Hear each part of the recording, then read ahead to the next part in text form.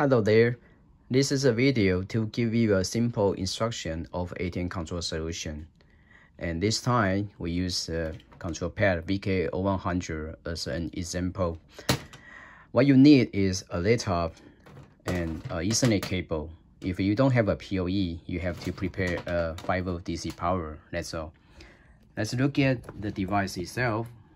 This is a US model, and we have another for Euro type. And the layout is totally customizable with two different sizes of buttons. And this time we keep the A keys, put the front cover on it. Let's look at the rear side. We have multiple control interfaces, 2 RS-232, 2 relay, and 1 digital input and Ethernet ports.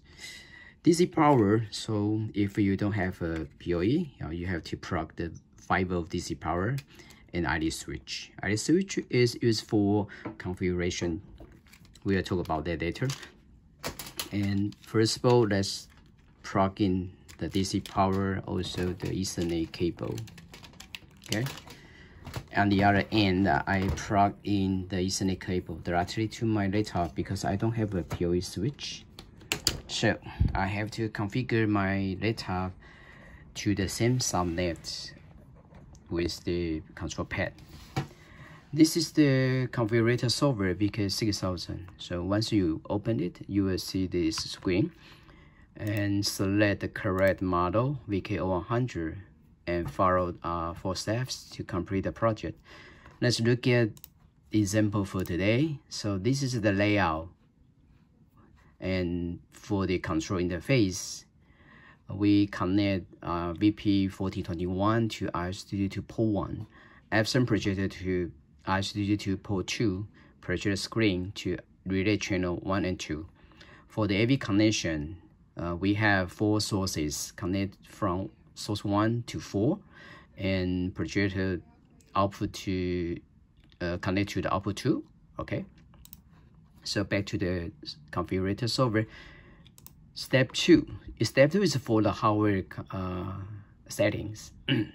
So for the RS-232 1, we connect the VP1421. So once you double click, here shows the library. So you can type the model name here. If you cannot find it, you can go to the more device drivers. Here, this will bring you to our website for our online library. So you can also type the model here. Also, of course, you can type the brand. So yes, we find the driver. Just click and download. And this time you have to open another software from tools. This software we call database generator. So this software is for you to import or export drivers. Because we want to import the VP1421 driver from the website. So once the software is opened, so select add device from device driver file. Select the one you just download. So you will see the driver. Click and add to my library. Once it's complete, you can close it. And back to the settings here. Still double click, and this time you have to select my device library. Okay, you can still search the model. Yes, we found it. Double click, and this complete the settings for VP1421. You don't have to worry for the properties because it's been set up for driver. For RS-232 port 2, we connect to the Epson projector. So here I type Epson search from ATEN device library. Yes, I find it. Okay, and for the screen up and down, we use relay 1 and 2. So we can name the ports as up and down for relay 2. All right. Okay, so we finished the hardware settings. Let's go to the step 3 for the viewer design. And we have 4 options because we configured the VK0100 control pad itself, so we select this one. And of course, you can connect a keypad, additional keypad, or you want to have a mobility control, you can select the mobile device and select the correct model, correct keys, layout. So if you have a different keys, so we support different layout for users customization. And also the ID number. So remember before we talk about the ID number here. So once you configure, I configured ID3, so I have to back to my configuration here and configure the correct number 3. Yes. So for the viewer, the same. Okay, this is ID3. Okay, so you have to select the correct number, ID3, and press down. Now let's start for functions configuration. For the first button, we name on, and we would like to have power on command for projector and the screen down for projector screen. So for the projector, you have to select the device. The button here, here says the button action. So you follow the steps, select the device, pick out the functions, add to the button commands. So let's search the projector first. So this is the projector. Let's search for the command power. This command have 2 different parameters. So for the on, so that means the power on the projector. Also, we would like to down the screen.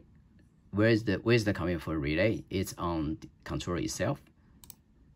So pick up the controller, you will find the relay. Double click, and we have to select the down. And for the relay, we have 4 options. So normally, I will recommend select pulse for the command.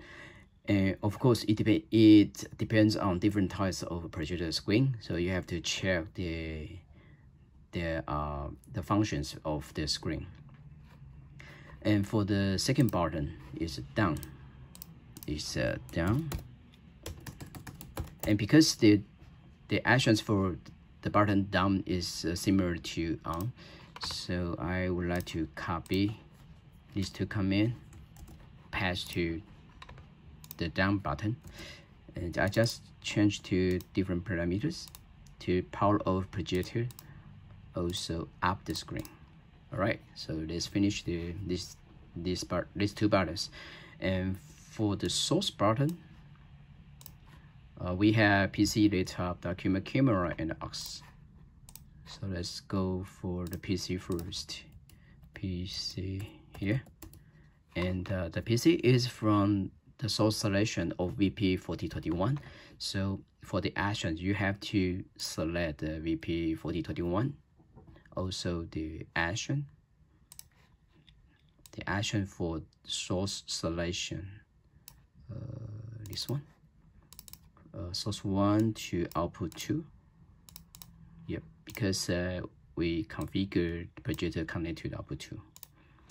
And for the rest inputs, the difference is input number. So I would like to copy the command for the PC to another 3. I just change the source number. That would be easier. 3, 1 more, 4. Okay, and then we just name the button. This one will be laptop. This one will be document, camera.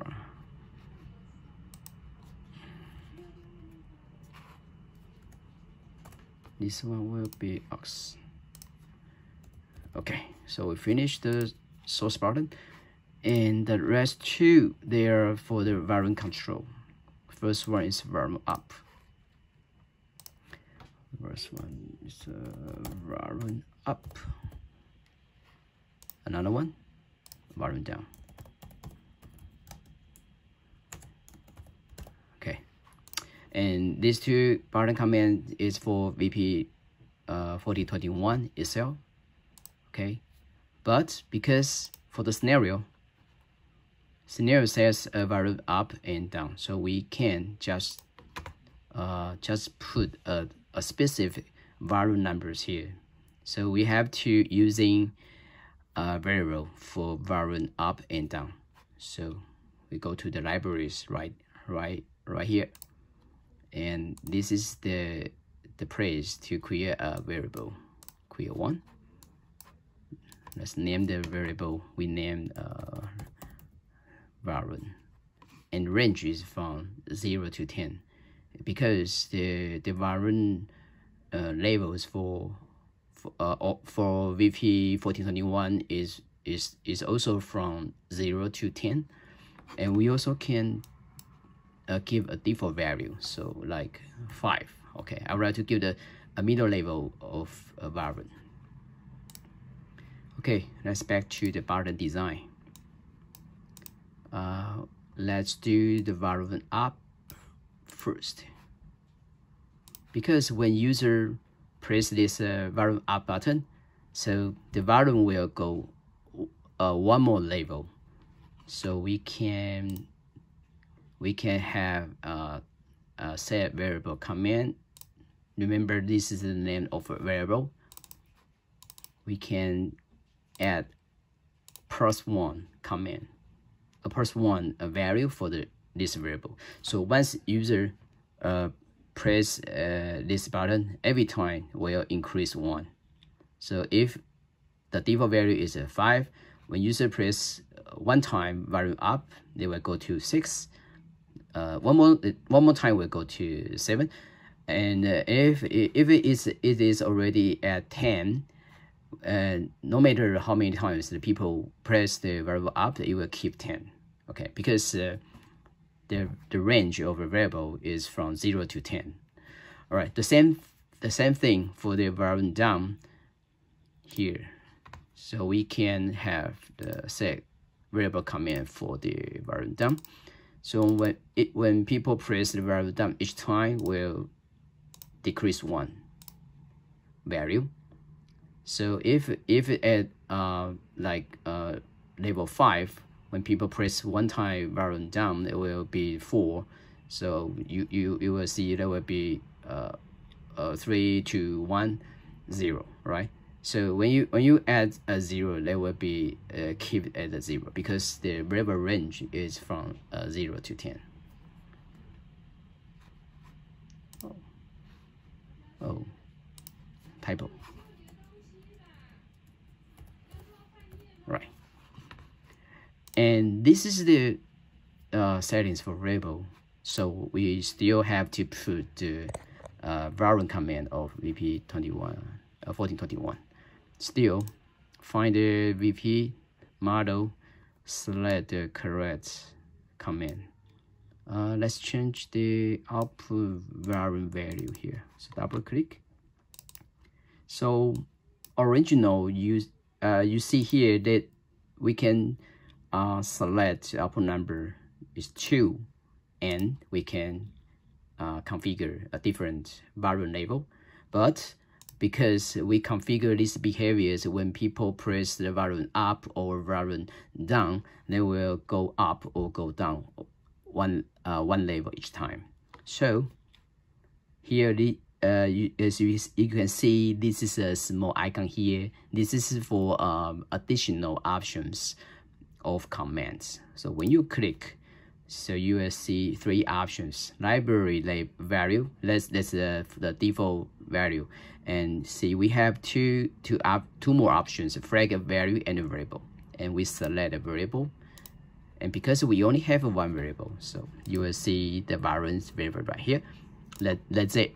So that means when people press the value up, and the variable will +1, and this value will bring to the command for VP4021. So when it's at the default level, it's a 5. So when people press one time variable up, the variable will be 6, and this 6 value will go to the variable command. So we'll set to the VP devices. So the variant, the actual variant will go up one level. All right. So the same thing for the variant down. Because the command is similar, so I copy and pass to the variant down. And we don't need to do anything, because this is the correct output number and also the correct the variables. So again, when people press the variant down, and they will execute, this is the first command, decrease the variable value, and the value will bring to the VP command. So you will here the variable will go down one level. Right. So this is the settings for the configuration. And the last step, you have to search the controllers. I search this IP address because I directly connect the control pad model to my laptop. So the control pad will configure to the default IP address, which is this one, right?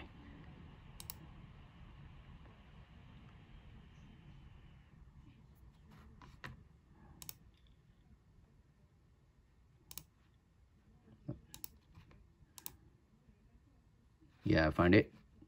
Although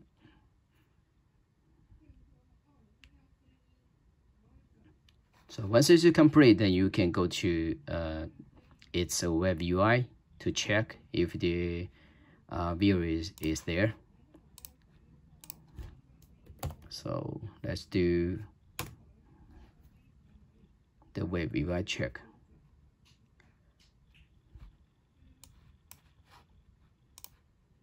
Type the password.